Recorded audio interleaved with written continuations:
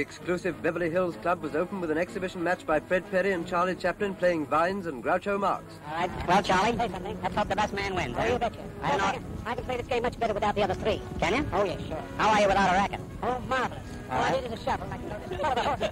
Well, we'll try it at the second reel. Okay. Come on, Doctor. At your service. All right, take off the blood pressure, boys.